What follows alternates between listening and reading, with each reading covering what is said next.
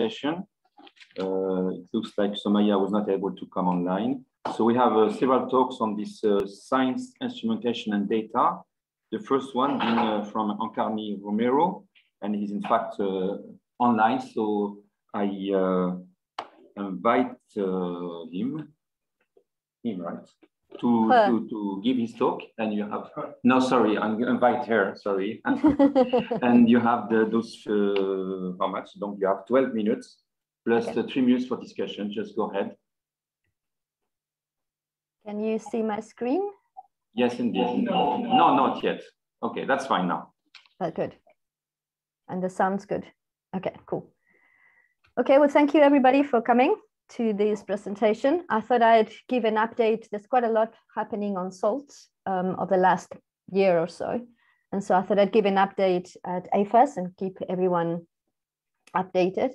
So my name is Encarni Romero Colmenero. I'm the head of salt astronomy operations. For some reason,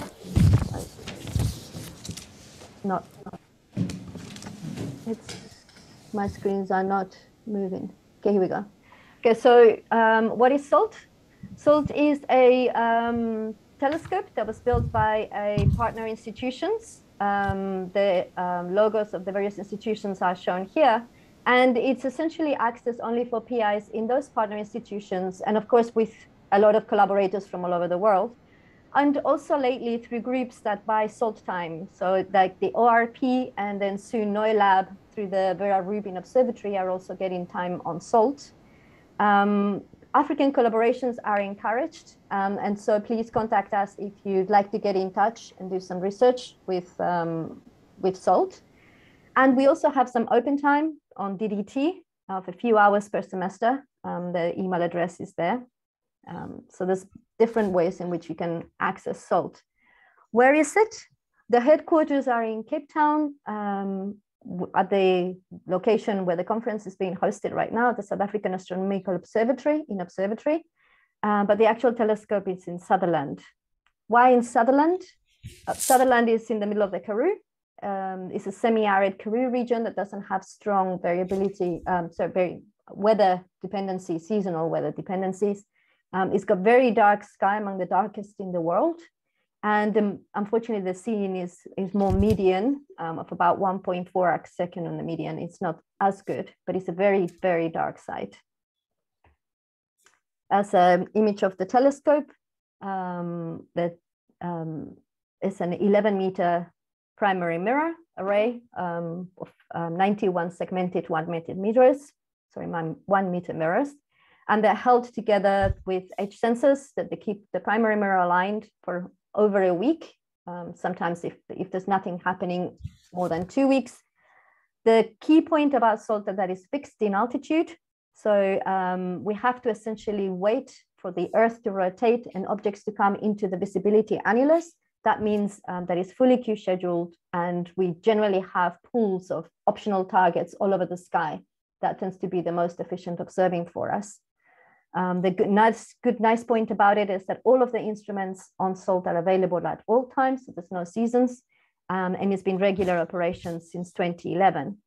How long we can observe objects in the sky will depend mainly on where in the sky they are according to their deck. So it can go from several hours in the south to just nearly under an hour in the east or the west, depending.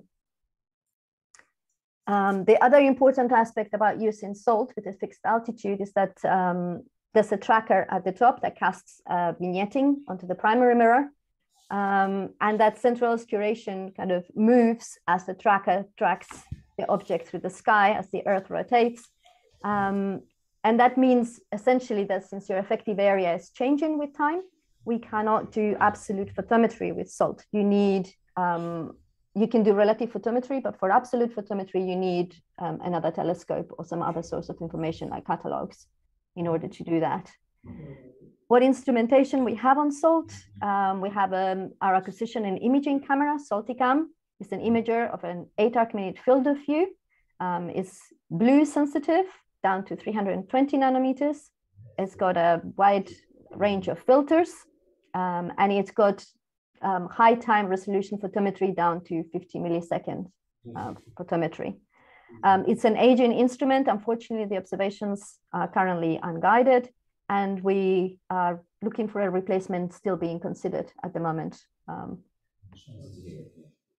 The robust Dobby spectrograph, the main workhorse of the instrument for dark nights and good weather, is our long slit and multi-object spectrograph with a medium resolution of R to about up to 10,000, depending on your wavelength range and the grating you use.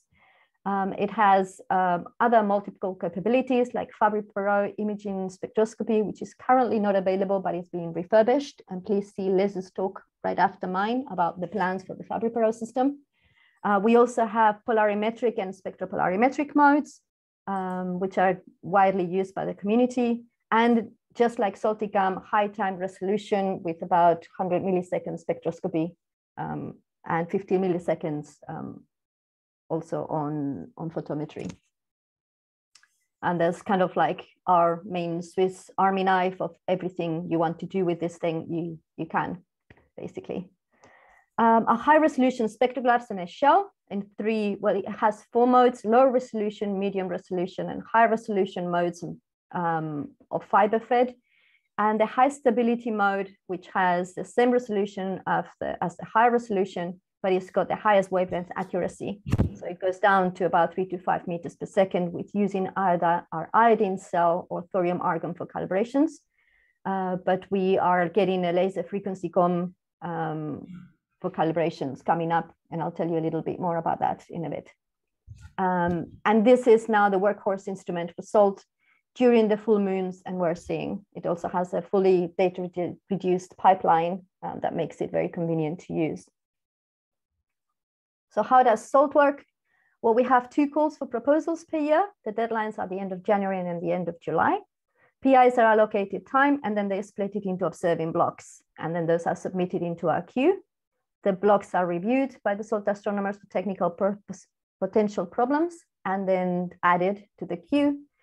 They can be submitted at any time. They can be submitted independently. And that means it makes SALT very efficient for TOOs. It can be observed, followed up very quickly.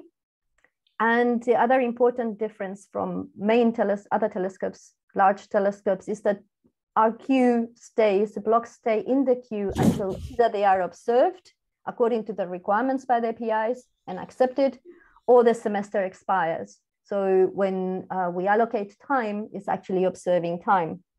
So there's no losing your night due to bad weather. You will just try again tomorrow night. What happens to the SALT data? It's been transferred to Cape Town immediately after being observed, pipelined in the morning, and PIs are notified by email, normally the following morning, but you can even access raw data as it's taken if needed. We have a very efficient and responsive SALT helpline, and we also have the data in a data archive, which when it becomes public, it's searchable and relatively easy to use. Some recent updates on SALT, as I was saying. So for those of you that know about SALT, we were considering having mini trackers. So that was adding extra trackers, kind of like little octopus legs attached to the main tracker that would be carrying out their own observations while the tracker was doing its own. That actually was a very successful study, and it's technically feasible. The only downside is that now it comes to a point where you really do have to figure out the impact on the telescope and your return for price, because it's not a cheap thing to do. We're currently very busy with many other updates, and so the plan has currently been parked for the time being. And we will review it in a year or two once major updates that are coming up now are out of the way. So one of those things that are currently happening is our RSS, our main spectrograph, is undergoing improvements. So it's getting some optic replacements, and that will improve both the throughput and the stray light. We're getting some new long slits for faster acquisitions, a new grating that will allow us to observe the entire optical spectrum with one image. New monolithic detector, which is expected to arrive mid next year sometime. Currently, our detectors has 3 chips and so 2 gaps, and it makes it very inefficient, so that the new detectors coming up. And as I mentioned, the MR and the LR etalons for Fabry-Perot are being refurbished, but I'll let Les talk about that. Another exciting news is that we have a near-infrared spectrograph that's coming from Wisconsin with an IFU, and that's currently being shipped now as we speak. It's all packed and ready to go, waiting for the ship to take it out. It's expected to arrive late April. And then it will be assembled at the telescope and on sky commissioning beginning mid to 2022, so around June, July 2022. Takes the wavelength range up to 1700 nanometers, and it currently has a single grating. It has capability for more than one grating, but it will come with a single grating with an R of around 2,000 to 5,000. This is what the IFU looks like on sky. This is a 10 arc-minute field of view of SALT, our standard finding chart if you're familiar with SALT, and that's what the IFU looks like with the object fiber and the sky fiber bundle. And zoomed in, you can see the fiber diameters are about 1.3 arc seconds, and the science bundle is 29 by 18 arc seconds on sky. Some more updates. So you might have heard about the Intelligent Observatory for the South African Astronomical Observatory. So SALT is part of the big Intelligent Observatory project, in which the entire plateau will be operating intelligently and following up on alerts. So they can either do classical observations, they can do remote observations, they'll be able to do remote robotic observations, and some of those alerts will be automatically fed to the SALT queue by LSST, so VRO, or by whatever alert system you may want to trigger. And then your blocks will be submitted, observed, and feedback will be provided. So SALT is being integrated in the Intelligent Observatory. We're also currently being built a new simultaneous red arm for RSS. So that's for our spectrograph. If you're familiar with SALT, you might have heard referred to it as MAXI. Now it's RSS red. And it will allow the full entirely optical range of 320 to 950 nanometers to be observed in one fell swoop with the 2 monolithic detectors, one for the red, one for the blue. We're expecting this to arrive in about 2 years. And for the red part, the resolution's going to be greater than 2000 so that we can accurately subtract the skylines. And as I mentioned, we're also in the process of acquiring a laser frequency comb. It's going to be, well, the laser's already in the lab and the equipment is currently being purchased. And we're hoping that it will arrive here towards the end of the year for the high stability mode. So this will allow us to do full high precision radial velocity studies for exoplanet science, 1 to 3 meters per second. And we are also commissioned a fully automatic rated reduction pipeline, so which we're also expecting to come online roughly around the same time. And we're also having a SALT workshop to discuss how to use SALT, how to various aspects of tips and tricks and optimizing observations, etc. on SALT planned for the end of the year. So watch this space. And that's all I had to say. Thank you. Thank you, Ankarni. You are right on time, in fact, and we can give you your full 3 minutes of discussion, question and answers. You have been able to, in fact, to give us a great, exciting new developments which are coming at SALT, and also this idea of intelligent observatory project. So that's a great thing. So I open the floor for discussion here in the room where I am, or otherwise from the chat. So please, any comment, any question you want to address to Ankarni, please feel so. No? Okay, let's see on the chat if there is anything. Any question? I don't see anything specific. So We'll have to thank you again, Ankarni, for this great updates, and we hope that it will carry on new developments for South African astronomy and African astronomy. Okay, thanks again. So we should thank you. Next speaker is Elisabeth Nalumin-Zav, also from SAO, and she will be speaking about one specific great instrument there, the SALT RSS Fabry-Perot. So go ahead, Elisabeth, you have 12 minutes and then 3 minutes for question and answer. Right. Thank you very much, Jamal. So I'm just going to share my screen right now.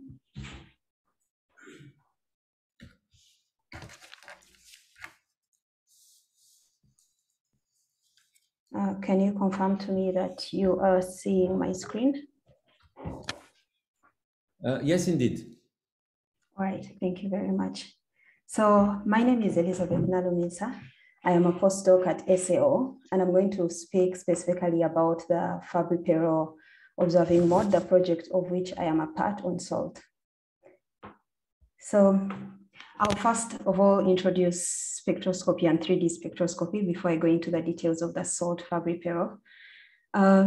Optical spectroscopy enables us to do measurements of composition, the compositions of objects of our interest, and we get to study the radial velocities, rotational velocities, elemental abundances, temperatures, and several aspects of the objects which we are interested in.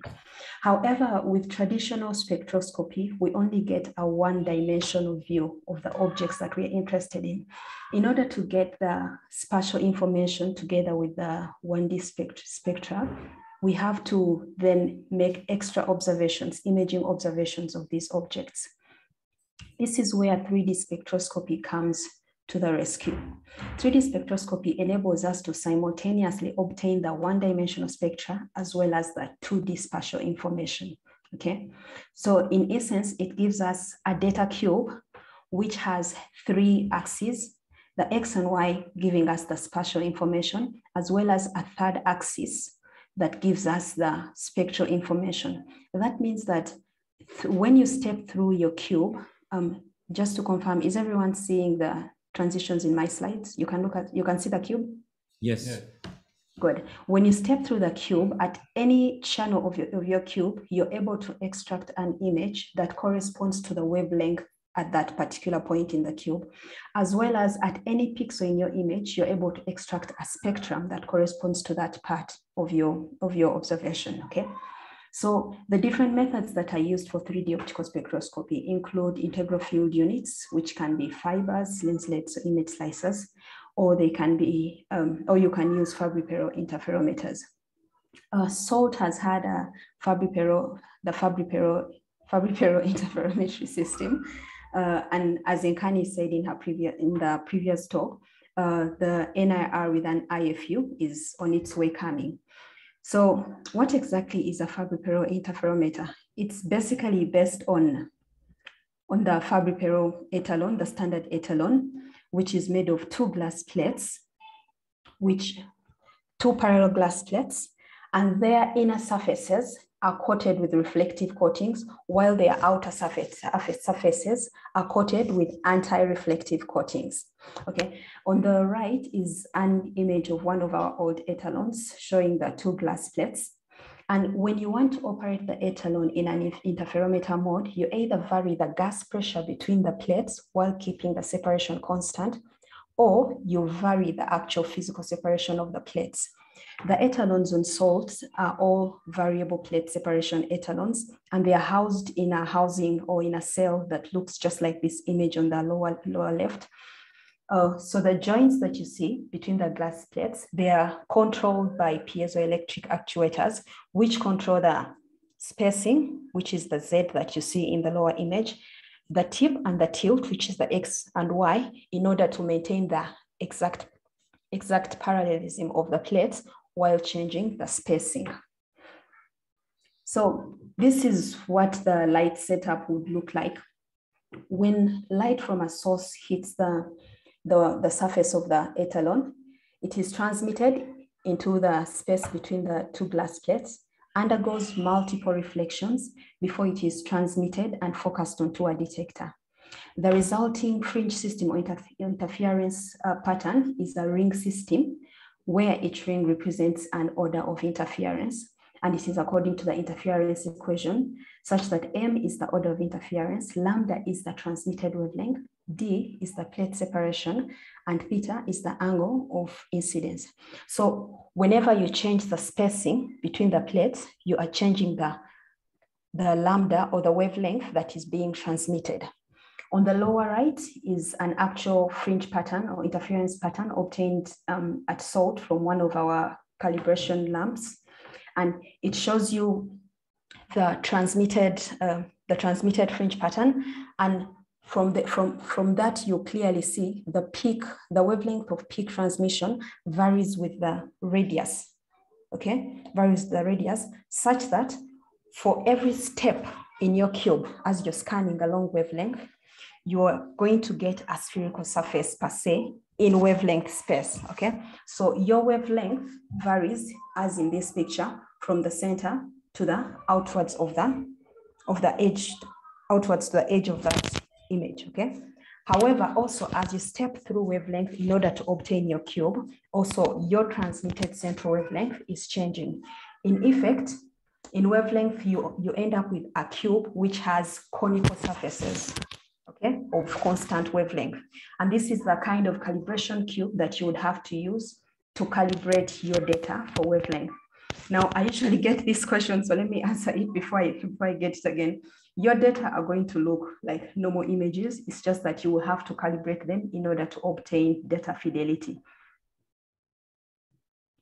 So this is an example of science that has been done before using the SALT Fabry-Perot imaging mode. And it's been used for distribution studies because you can get spatial information, kinematic studies, you can obtain rotation curves, velocity fields, dispersion velocities. And this can be done for wide fields because first of all, RSS has a very wide field of view. And for the Fabry-Perot, what you get in your entrance aperture, that entire image, you'll be able to get spectra for all the pixels in that image. So you can use it to study gas flows, nebulae, as well as large scale star formation in nearby galaxies, resolved star formation studies, in other words. So a few technical details to keep in mind when you're dealing with the Fabry-Perot are: one, the free spectral range, which is the separation between two orders of interference. The full width half maximum, and very critical is the finesse. Now, the finesse is a tell of the quality of your etalon. High finesse, high quality. Very low finesse, not so good quality. So now the finesse is ideally measured as reflectance finesse. However, there's effective finesse, which is the actual practical finesse, because your performance or the performance of your etalon will be affected by any defects within the plates or any apparent defects. It could be physical defects or apparent defects, as I'll speak later on, just briefly. So the practical finesse can be measured as a ratio of the free spectral range to the full width at half maximum, whereas the reflectance finesse is a function of the reflectivity of the reflective coatings in the inner surfaces. So you want very highly reflective coatings because this is a plot to illustrate this. The higher your reflectivity, the higher your finesse will be. Now, even besides being in theory that, according to this equation, that your higher reflectivity surfaces will give you higher finesse, also practically when you obtain your spectra, or your fringes, okay, you're going to have smaller full width half maximum and larger FSR, meaning when you have higher reflective coatings, you're also increasing your chances of higher practical finesse or effective finesse. So also resolving power will inform you of what kind of studies you can do, whether high resolution studies or low resolution studies. Another very critical aspect to consider is plate flatness. You want your plates to be as close to perfectly flat as possible, as close to lambda 100 as possible. Why? Because any defects in the plate flatness whether it's real physical defects or apparent defects, as we'll see later, they are going to lower your finis. So plate flatness is very important, both physical plate flatness as well as taking care of any issues that could affect the apparent flatness of that plate. So as Nkani said, our etalons, the medium and low resolution etalons are undergoing refurbishments. So just as a general introduction, we have, traditionally we've had 3 etalons on SALT: a large gap etalon, medium gap and small gap. These have been used for high, medium and low resolution studies, respectively. The small gap etalon is also capable of being operated as a tunable filter in conjunction with the medium resolution and the high resolution modes. Okay, so these are the details of the old etalons. However, with the new refurbished system, we are expecting, for example, beta resolving power and also the FSR to have improved a bit.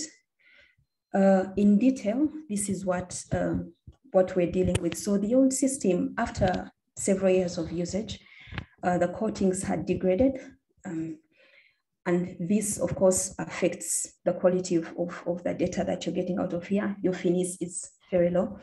The cells in which, or the housings in which the etalons are housed, they had also degraded, and this exposed the plates to environmental effects.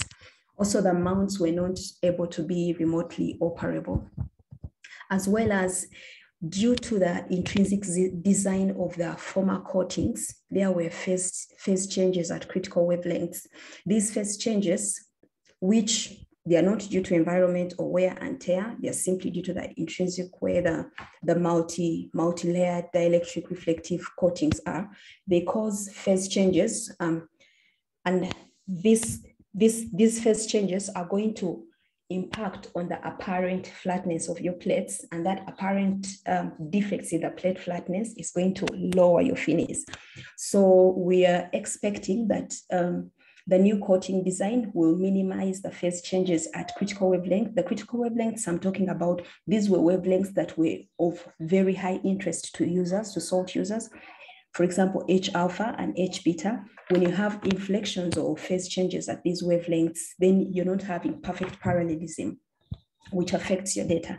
So we are hoping for a different coating designs for our new etalons, much higher reflectivity, meaning higher reflectance finis. We are also expecting better housing, tight housing, which will protect our etalons against the environment. And this not only protects the coatings from degradation, but also helps us to maintain the stability of the parallelism between the plates, as well as the deviation of the 0 point of wavelength, because with time it can vary slightly, okay? The mounts as well, we are expecting new mounts to enable remote operability. The old mounts used to require manual operability whenever, for example, the parallelism would trip, okay? Someone would have to go there to the manual controller and get things fixed. However, any radio interference in the cables would again disturb the stability of the system. So these are the different refurbishments that we are expecting to come our way. We are also doing an entire software overhaul to have new wavelength calibration software to maintain that, to keep checking the stability of the parallelism, as well as very critical, the reduction pipeline. One of the things that were perhaps discouraging users to send in proposals were the complex data set that is involved when you're using the fabric payroll mode. So we are building a new data reduction pipeline that will avail the users with end products, which they can easily use to do their science and produce their papers. That way they'll be encouraged to know that they are getting ready to use data. And also the new system will be independent of PySalt and IRF, which is no longer being supported. So Elizabeth, for more information, thank you. Right. Yeah, so for more information, you can just look at these links. And that is all I have for you. Thank you very much. Great, thank you. We now open the floor for any question or comment from, first of all, the people here in the room, if there is any. Okay, Vanessa. Hi, thank you, Liz. Can you hear me? Yes, I can hear. Okay. When do you think when is the estimate for the reduction pipeline to be ready? So first, the first software upgrades that we are doing are with the calibration pipeline. And once we finish with the calibration pipeline, we're hoping that by then the new etalons will have arrived. Then we will do the science commissioning. That is when the data reduction pipeline will be now established, and that will probably begin like at the end of this year when the etalons arrive. For now, because the etalons sort of behave differently in the lab and on Sky, it's difficult to say that we'll have a reduction pipeline before they come, which anyway will be useless before they come. That's like 1 year from now, maybe. Okay. Yeah, thank you so much. Thank you. I don't see any other question here in the room, and I don't see any question on the chat. So I think we should thank again our speaker, Elizabeth, for her talk, isn't it? Should we? We'll go to the next talk, which is actually going from Seoul to Meerkat. So where is it? Yeah, so it's here. So Brandon Engelbrecht will be talking about satellite contamination on the Meerkat H1IM. So I imagine he's online and he can just start. 12 minutes plus 3 minutes question and answer. Hello, can you see the screen? Yes, indeed. Okay, cool. Hi, my name is Brandon Elbert. I'm a PhD candidate at the University of the Western Cape under supervision of Professor Mario Santos. And the work that I'm presenting is the satellite contamination on Meerkat single dish H1 intensity mapping. Now, H1 intensity mapping is a relatively novel technique. It uses the neutral hydrogen atom because of the rare spin transition, where the atom goes into a higher order state, releases a wavelength of 21 centimeter or 1420 megahertz, and moves back down to its neutral state. Now, it's a rare transition, but due to the large abundance of H1 in the universe, we see this going off quite often. And due to the fact that it is a large abundance, it's a good tracer for the large scale structure of the universe. So essentially, wherever there's a large concentration of H1, there's usually dark matter or large concentrations of galaxies as well. Now, intensity mapping is a means of measuring, instead of measuring the individual galaxies as galaxies, we measure the overall emission from groups of galaxies. And this gives a good 3D representation of the LSS. Elizabeth mentioned in her cube, it's essentially the same thing. You have your spatial plane, and then you have your frequency or redshift plane going back in time. So we sacrifice resolution, but we gain sensitivity when we use this method. And another advantage of this method is that we scan large volumes of the sky relatively quicker.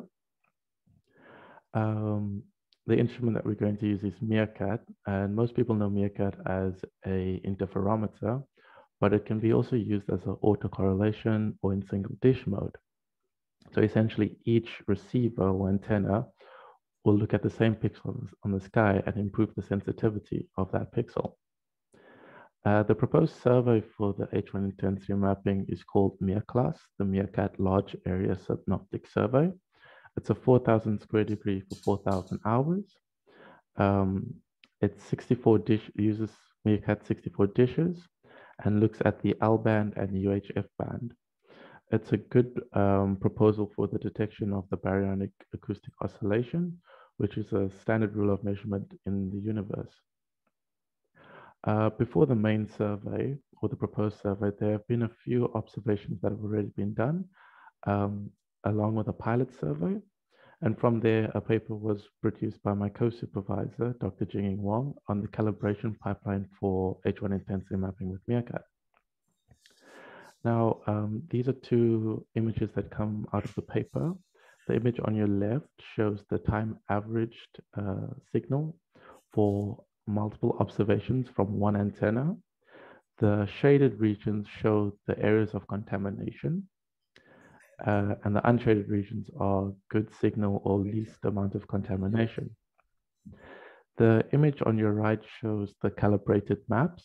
Those are the top, and at the bottom is the smooth interpolated maps. On the right-hand side of that image are the residual maps. So the contamination that I'm referring to is called radio frequency interference. It's essentially man-made interference, such as cell phones, satellites, and airplanes. There are strong sources of contamination, and it interferes with the detection. So on the image, you see the first red box is more on the lower side of the frequency plane, and this is frequency interference that comes from cell phones, airplanes, GSM receivers. The broken box in the middle, the red broken box in the middle, is the area of interest for us, and this is more of your navigational satellites. That's the interference coming from them. The little green box shows the H1 signal, and the last red box shows still navigational satellite interference, but also more of your telecommunication satellite interferences. So the problem with satellites is that they operate in multiple subbands, and they're also owned by multiple organizations, so they differ from satellite to satellite. So like I said, the satellites that we are interested in is the navigational satellites. They're part of 6 different regions on have various navigational constellations. So these are like GPS for the United States, GLONASS for Russia, Galileo for Europe, and so on. There's also one augmented constellation, and this essentially assists the current navigational satellite systems. So in total, you're looking at about 150 plus satellites that just help with navigation. The problem is that each satellite or each constellation has various signal structures. So they differ between constellation to constellation and signal to signal. So the figure on your left again comes from my co-supervisor's paper. It's essentially a time-ordered data plot, which shows the time on the y-axis and frequency on the x-axis. The first highlighted red box shows how satellite signal comes or represents how satellite signal shows up in the data. The red box also represents the area of interest that we are looking at, about 1000 to 1500 megahertz. The pink region shows the satellite contamination, which is predominantly more telecommunication based, an area that we're not looking at the moment. The small red box on the color bar just represents where the H1 signal should be, about 0.1 millikelvin. And you can see the big difference between that and what the satellite contamination is doing. Then there's also an image of a level 1 flag. So in the calibration pipeline, there is flagging that's done to try and remove as much of the contaminants as possible. And essentially, you're removing quite big chunks of data to try and alleviate the contamination problem. Then the image on your right, it's essentially showing various signal structures that the satellites have. So as you can see, they can differ quite a bit between constellation, depending on what kind of signal structure is given to those satellites. So a big problem with satellites is that you can't really observe with them in the field, but you also can't live without them on the planet. And the problem gets worse when you look at the new mega constellations such as OneWeb and Starlink and Inmarsat that's coming. So they are going to produce hundreds of thousands of satellites. And the problem affects both the optical like Vera Rubin and radio observations such as Meerkat, With Vera, the problem is more of the satellites passing through the sky where Vera is pointing towards, and this leaves very bad tracks on the observation. And with radio, you see those spikes inside the data. So currently what can be done is mostly RFI flagging, so removing the contamination, but also losing data in the process, or satellite avoidance. So if you know where the satellites will be, wait until they're passed before pointing again at that location. And essentially my work is kind of trying to do both of those things. So currently we're developing a Python-based simulation package that can track satellites. So here you're seeing two constellations. You have GLONASS, which is the Russian-based navigation satellites on your left, and on your right you have Galileo, which is the European constellation. And you can see that for most part there is two satellites from each constellation that comes into the 0-degree mark. So this means it crosses exactly where the telescope is pointing to. So we can identify when the satellite comes very close, so the 5-degree mark, the black line, or when it actually crosses the 0-degree mark. And this causes higher contamination effects to be seen in the data. So from this, we're also developing a sort of observation window. So if you give the simulation a set of days and times that you would like to observe, and also how long of the observation you're looking at, it could map out the positions of various constellations on the sky. So you have constellations on the top, days of observations on the y-axis. And then what I've done is I've highlighted the various colors. So green represents no satellite contamination coming within 5 degrees of the telescope pointing. Yellow represents satellites coming within 5 degrees. Red represents satellites crossing the 0-degree mark, so crossing straight over where the telescope is pointing to. So these are some of the things that we're trying to develop inside the simulation.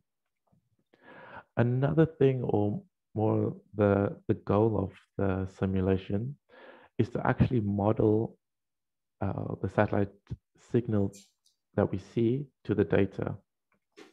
So these are two time chunks of the time ordered data, just averaged again down in time. So you're looking at the frequency plane.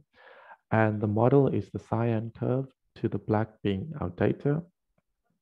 And for most part, we get a good overlay of how the satellite contamination would behave on the data.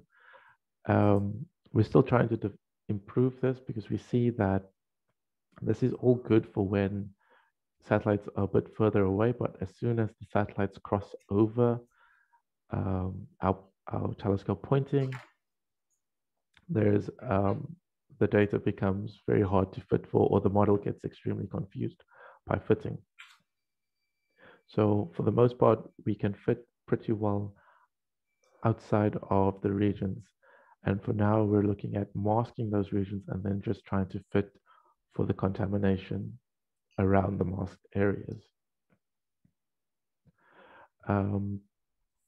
So I don't know if I went too quick, but in summary, we have, due to the age of the mega constellations, they pose a great nuisance for ground-based optical and radio astronomy. And the improvements of the sensitivity of the telescopes increases throughout the years. And this has resulted in more low-lying RFI being detected. So what we could essentially a few years ago disregard now starts to pose a threat as we get to higher levels of sensitivity. Essentially, if we know when satellites would appear in our observation windows, we could adjust our observations to fit for that. This is one of the aspects of the simulation that I'm trying to develop. Another thing is just like the ability to map the signal fix would also tell you how severe contamination would be, and it could help in improving cleaning, such as identifying which channels could harbor satellite contamination, especially also low-lying contamination that RFI cleaning methods might miss. One aspect is that this simulation was first initially built for Meerkat, but I'm trying to make it as general as possible so that it could be utilized by many other single dish or maybe even interferometer-based radio telescopes such as Parkes as well. Your time is off. Brandon, my friend, your time is off. Just quickly say the point because there's no time for discussion even. Oh, I'm sorry. Just wrap up quickly. No, that's it. Just one last word. No, that's all actually. Okay, great. Thank you very much. So we thank our speaker,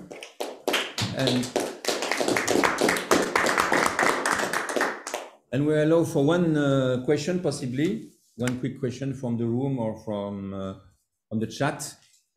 And myself, I have a short one based on your conclusions. Possibly, you mentioned that knowing where and when the satellites could appear, you could observe on a quieter time. But with the new constellation of satellites, is that feasible? I mean, there'd be thousands of things to monitor and to try to avoid. At the end, we'll have no observing time, no quiet time, possibly. No? So the idea for this one was only on the navigation satellite systems. You'd have your observation window box. You could shift the window to a different point just to avoid one satellite coming in. With the mega constellations, I'm not sure how feasible shifting would be, but I haven't looked at the mega constellations as of yet. I know the SKA office, the main office, is looking at that. But for Meerkat right now, just the navigation satellites, if you know where they are, you could shift your box around. They are the most noisy one, do you think? For the area that we are looking at, the frequency range that we are looking at, they're the more noisy ones, yes. Okay. Thank you. Question? Yes, go ahead. Just one question. You mentioned that the RFI modeling is somehow inaccurate when the satellite actually passes to the main pointing of the antenna. Can you maybe elaborate on that? I don't understand. Usually the signal will be stronger there, and so it would quite fit the model. Is it noise that's causing the inaccuracies, or the actual model that you're using in the satellite? Very quickly. It's actually just the saturation becomes too heavy for Meerkat, so that oversaturates the receiver. So we can't fit for that saturation. Thanks. Okay, I don't see any question in the chat, and I think we have exhausted the question in this room. So we'll thank again our speaker. Warm up applause. And I think we'll move right away into the next session, which is on cosmology. We'll change the topic altogether. Not too much from instrumentation to cosmology. I think Paul, is that you? I see. Yes. There? Right, good. So Paul Fallon from UNISA, University South Africa. Donc that's now the next panel again. It's on the next session is on cosmology. I'm sorry. Blanda is supposed to be the. No, I'm doing. Okay, I am the. Sorry. Okay, that's fine. I'm confused. Okay, so just go ahead with your talk. You just share your screen, and you have 12 minutes plus 2 minutes for discussion. Hopefully, you can see my screen. Yes, indeed. Okay, so it's not on cosmology as you mentioned, but thank you for the opportunity. I'll be presenting work on calculating C-band Miller matrices for the Green Bank Radio Telescope. Just want to acknowledge the other authors who were part of this project. So my talk is on the calibration process. So this is calibrating polarization signals for single dish radio telescopes. The polarization properties of radio signals do provide valuable information, both about the source and its surrounding region. And initially, what we intended to do was to measure the polarization properties of a maser we've been tracking for several years. And we took the opportunity of submitting a proposal, director's discretionary time proposal, to the Green Bank telescope in order to do that. But our initial proposal was rejected, and it was because Greenbank didn't have the calibration parameters to enable an accurate polarization measurement. And those calibration parameters are termed something called the Miller matrix. So this Miller matrix was last determined for Greenbank back in 2005, so a while ago. And then subsequent system changes mean that that calibration is no longer relevant. So in order to proceed, we extended our proposal to include observation time, so we could determine this Miller matrix, and included Tim Robbie-Shaw as one of the participants, as he'd done the previous calibration at Greenbank.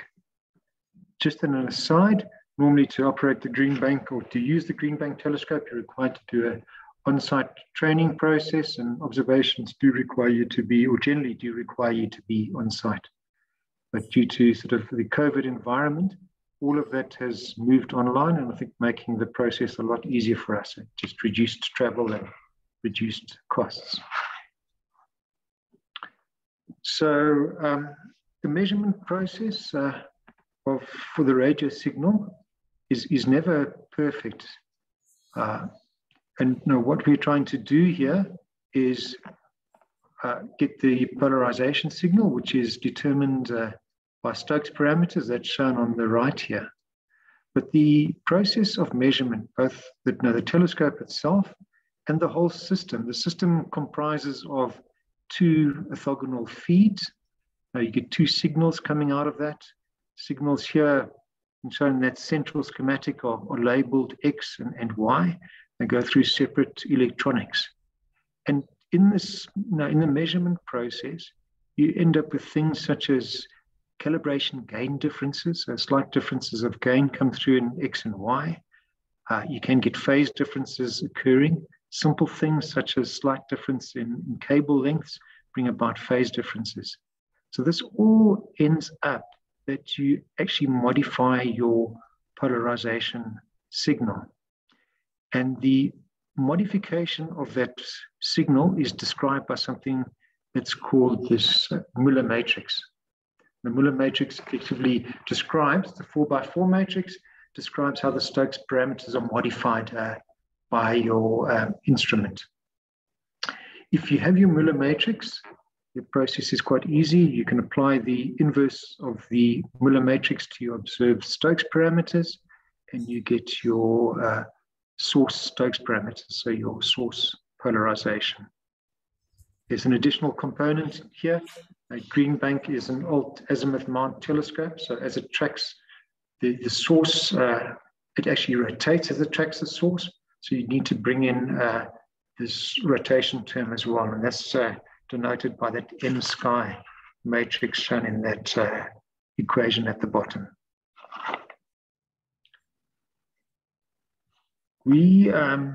Our process to actually measure and determine this Miller matrix is the one that was used previously at Greenbank. It was also used at Arecibo and then more recently at FAST. And it's a technique of tracking a linear polarized source as it traverses the sky. We used measurements of two separate known polarized sources. So the two calibrators we used is 3C138 shown there and 3C286. The scan or the measurement we did was called at Greenbank is called the spider scan. Involves several scans across the source. It's shown in that schematic on the left. And it's normally 4 scans across the source. It gives you 8 legs, and that's where the name spider comes from. If you look at the graph on the right, the lower right, just shows you the intensity as you do the scan. We're particularly interested in that midpoint. So this on-source point, our objective here was to measure the on-source Miller matrix, so the Miller matrix or correction matrix as you're pointing at the source. The other data here was not used by our project, but can be used if you need to map the off-axis response. Once we'd gathered the data, you'd expect analyzing data should be a straightforward process. Data like this has been analyzed in the past. However, this is not a routine process at Greenbank, so analysis routines were not available for this. So we've had to create our own analysis code and programs.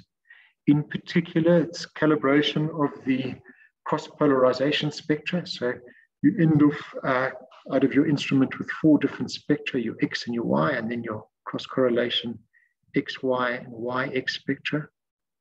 We also developed code to be able to analyze all 4 spectra for frequency switching and position switching observations. And that's shown in that graph on the right, just the 4 spectra for frequency switched observation. Once you have your spectra, you can determine your Stokes parameters.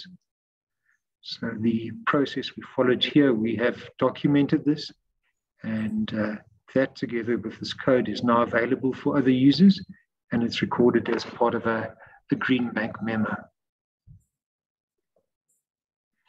Once you've determined your Stokes parameters, the process to actually calculate this calibration matrix or Miller matrix, it's a case of plotting out your fractional Stokes parameters as a function of the parallatic angle, which is effectively the rotation of the telescope, rotation angle of your telescope. So shown here in orange is the Stokes Q, and the gray the Stokes U. So expect these to be non-zero terms because we're looking at a linear polarized source, and you expect them to change as you rotate your telescope. But I think what's interesting to point out, your Stokes V parameter shown here in green by those green boxes.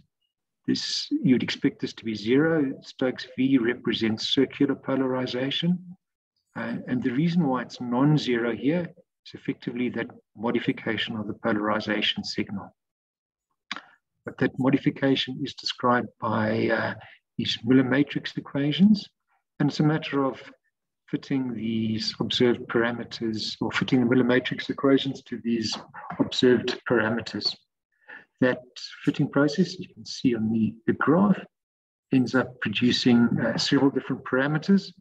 First 5 parameters give you the what you need to determine your Miller matrix, and the final 2 give you the give you 2 terms which describe your polarization of your source. We had fairly accurate fitting of our data, particularly the middle of the C-band, but frequencies at either end of the C-band had a bit more scatter. Now, from that process, we were able to determine the Miller matrices for a range of C-band frequencies. So we achieved the results that we intended. Looking down at the data on the bottom right, that just shows you the linear polarization results for the 2 calibrators we looked at 3C138 and 3C286. The values that we calculated are shown here, both the linear polarization percentage and angle. Fairly accurate results, and they correspond well with the known values for these 2 sources. But accuracy just does indicate that the measurements worked out well, and we should have accurate Miller matrices or correction matrices. Some other detail that jumped out of this is in the Miller matrices, the cross terms are relatively small. It does indicate limited crosstalk between the X and Y channels, which is what you expect from a fairly well-designed instrument. We also picked up another thing. With the Greenbank measurement process, you can use one of 2 calibration noise diodes in order to do your measurement. That's the high cal or the low cal noise diode. We showed that each calibration noise diode requires a different Miller matrix. Something I think that was not previously known, and still not sure the reason for that, but we were able to at least show that and calculate these different Miller matrices. Also showed that these Miller matrices change with frequency, which is to be expected. So in conclusion, we did achieve what we initially intended to do, which was by applying the Miller matrix correction, which we calculated to the data, or the data that we collected, we were able to achieve that initial objective, which was obtaining polarization results for the mono-2 maser. But I think the thing I would like to sort of conclude with and point out in this talk, in doing this, we not only achieved the results that we intended, but we also added value to the Green Bank Observatory. And we were able to calculate these Miller matrices, which are now available for users at Green Bank. And we developed a series of programs for analyzing polarization spectra, which are also available for users. So to conclude, we can, as astronomers in Africa, utilize these international instruments, but can also add value in the process. Just probably a final comment, we've gone through a fairly extensive learning process here, both in terms of operating the Green Bank telescope and also in terms of being able to calculate these calibration matrices. So if there is anyone there who does require support in terms of using the Green Bank telescope or calculating similar correction matrices, we'd be more than willing to help. So thank you very much for the opportunity. Thank you, Paul. We are exactly on time and we are in fact have 2 minutes left, let's say, for the questions about your talk. So I start here from the room. Is there any question to Paul? And we'll check on the chat. Okay, so astronomy can get contribution from this kind of work that you have been carrying on in the Green Bank Observatory, or that was one of your conclusions. So great, so we can. No, I think we were trying to point out that as astronomers sitting here in Africa, we don't need to confine ourselves just to instruments in Africa. We're both able to use some of the international instruments, but also can add value to those observatories. And I think that whole process becomes a lot easier as a result of almost this COVID pandemic. I think a lot more is online, and interacting with the international observatories becomes a lot easier. Okay, great conclusion. I think I don't see any hand waving in any place, so I can just ask you to thank our speaker, and we'll move to the next one. So thank you.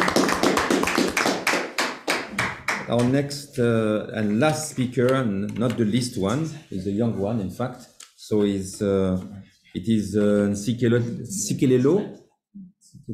Yes. So where are you? Okay. I'm here. You're here in my back. Okay.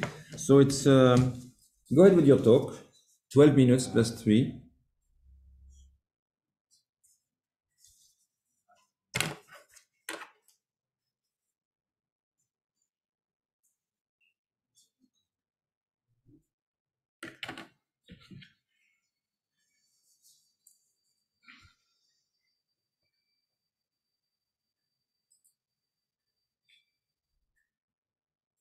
So I'm sorry, it was not on cosmology, these 2 talks, although the one that we are going to be listening now, it looks like a little bit of cosmology. Go ahead, Sikelelo. All right. Last presentation just before lunch.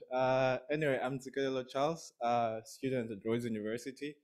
I have to say I'm funded by Sarawo, under the supervision of Professor Oleg Smirnov, Prof. Gianni Bernardi, and Dr. Landman Bester.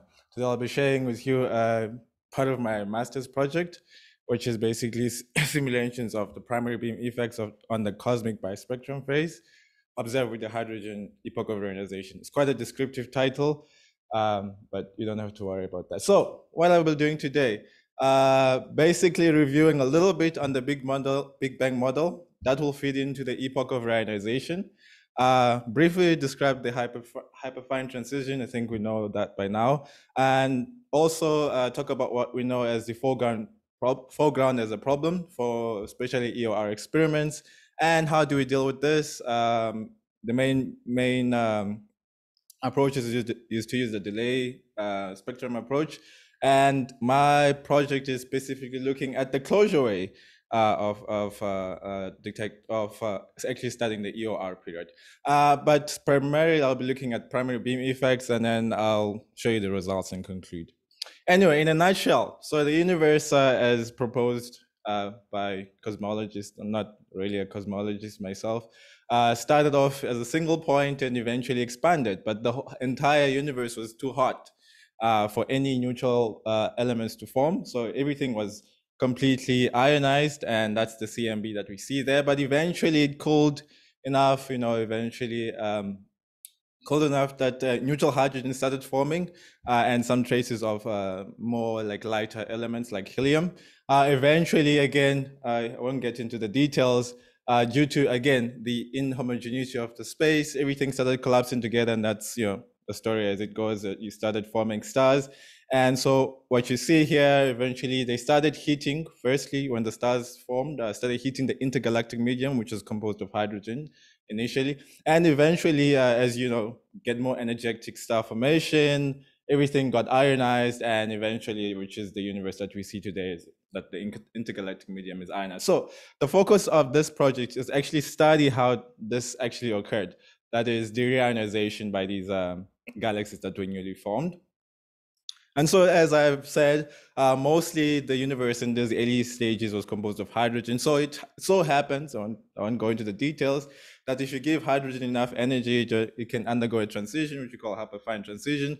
So it moves from a lower ground state to a higher ground state, and eventually, if everything prefers a lower ground state, so it will emit an electromagnetic wave with a wavelength of about 21 centimeters.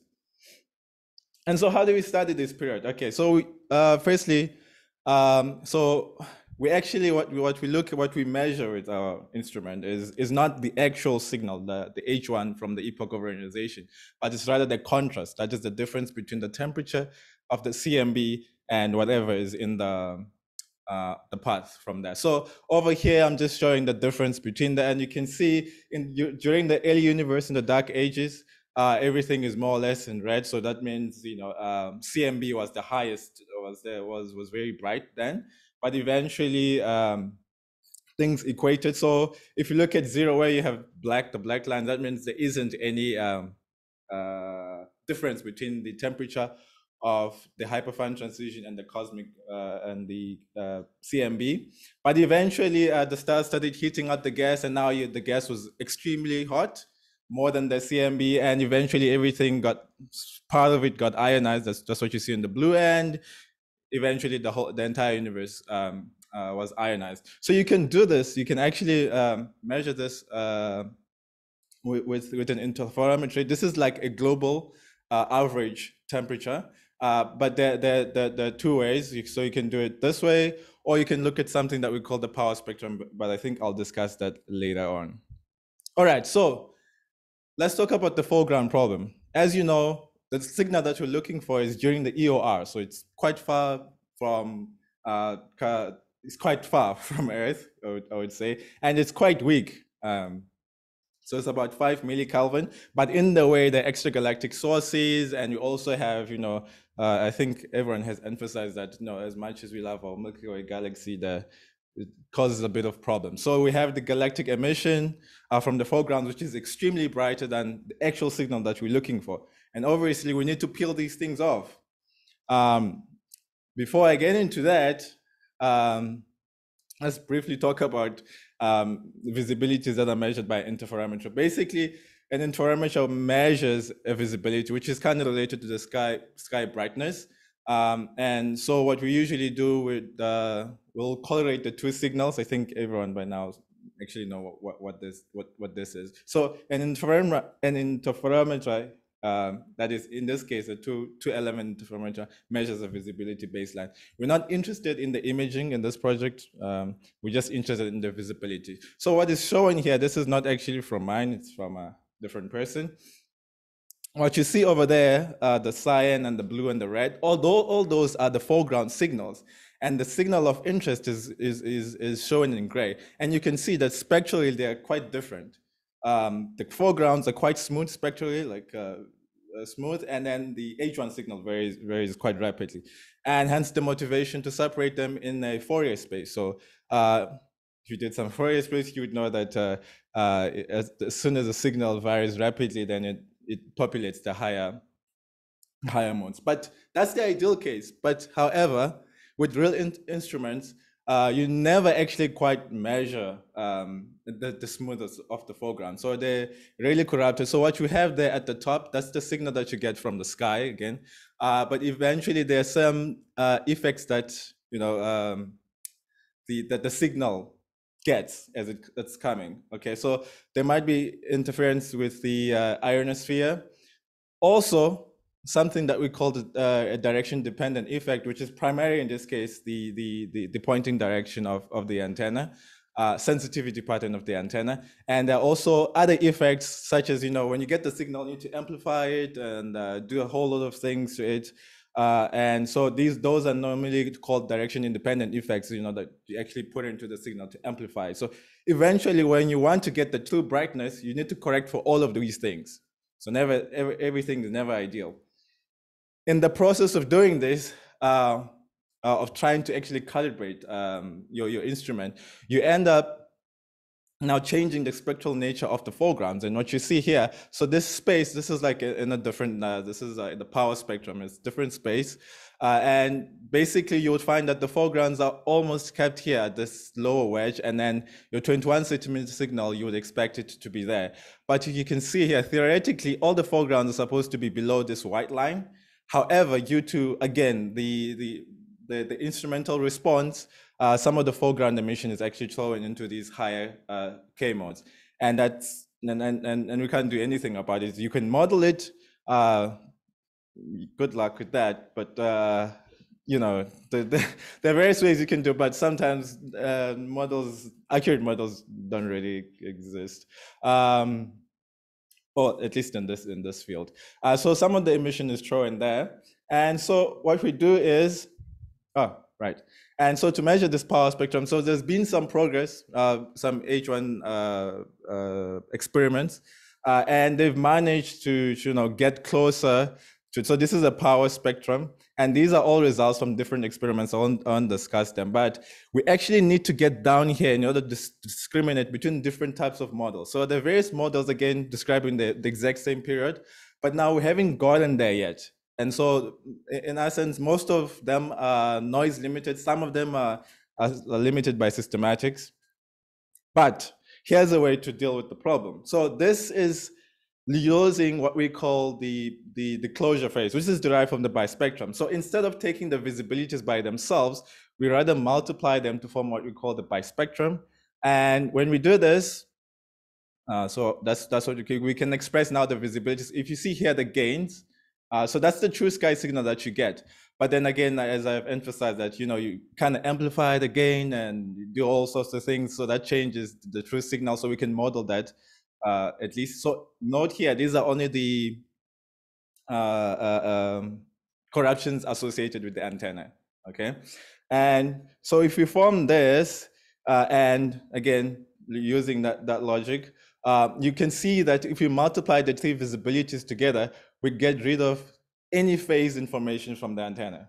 As a result, whatever phase that we get from the bispectrum is actually the true sky signal. So we've dealt with one problem, which is, you know, the gains associated with the antenna. But now, sorry, yeah. Yes, and if you do it the closure phase way again, just to show that, you know, the method actually works. So first person to do this was Nithya, performed some simulation. So what you see again here, those are the foregrounds, and again the 21 centimeter signal, and you separate them in this Fourier space, and basically at various redshifts. I don't want to discuss that now, but at this redshift, 7.1, he was able to see that you can actually get a separation of the order of 5. So what you see over there, that's the foregrounds, including the 21 centimeter signal. But if you have the foregrounds only, that's the green curve. So you can actually separate them, but of course, not at these lower K modes, but at these higher K modes. So we can do this just as the delay spectrum guys are doing it. But luckily for us, we don't have to do any calibration to first instance. But okay. All right, thank you.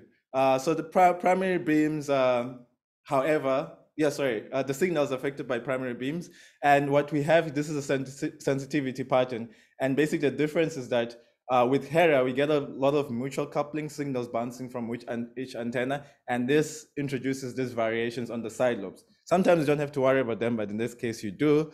Again, they corrupt the foreground. So I won't get into this now since I have to conclude. So we simulated like basically 3 pointings. And the difference between this is a cold sky emission. And as you expect, as soon as you approach the galactic plane, things are gonna, not be great for you. So over here, that's what you would get with an ideal beam that is without the mutual coupling. But over here, all the stuff with the mutual coupling. So it bleeds in emission. And so with this project, we were able to show that, yes, if you point in a terrible pointing, then things are really going to get bad. But however, we were able to find that not all the fields are necessarily bad. Sometimes this mutual coupling effect can be avoidable. Thank you. This is summarized in a recently released paper, 15 March. That's great. Accepted manuscript. And you're a master student? I'm a second-year PhD student. Sorry, I got it wrong. So indeed, so you are pretty much in advance in your, publishing a paper in the second year. That's great. So we open the floor for discussion. So there was a slide where you had progress of the power spectrum, and you had I don't know if it was observations by various instruments, and you got your initial 21 centimeter model there. If you remember, a few years back there was a detection by the EDGES experiment. Does the results by the EDGES experiment come close to the physics that's being described by any of the models that came out from any of those experiments? Yes. So there was a. I said yes, as in okay, I'm gonna respond. There were a couple of discrepancies between the EDGES results. The absorption fissure that they actually detected was out of the current models, and people are looking into it. So I myself am not a very good person to ask about this, but they were able to rule out some models, but I don't think they actually ruled out this one. People are rather looking at whether the analysis by the EDGES guys was. Right, so I know that they suspect that there was some systematics that could have contributed to the signal that they detected. But what I'm just wondering is if any of those models could be close to the physics that's predicted by EDGES. So yeah. Okay. That's a good question. Yeah.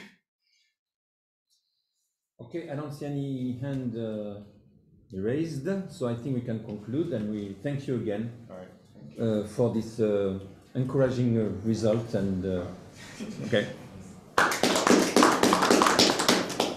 And we have closed, we have finished the session now, and the next session will be for the people who are online.